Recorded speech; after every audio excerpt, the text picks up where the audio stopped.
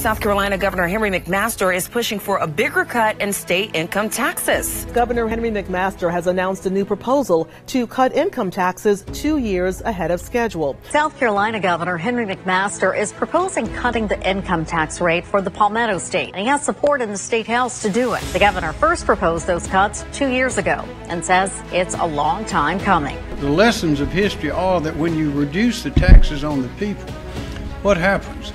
They keep their money, they invest their money, some save their money, and the economy goes up.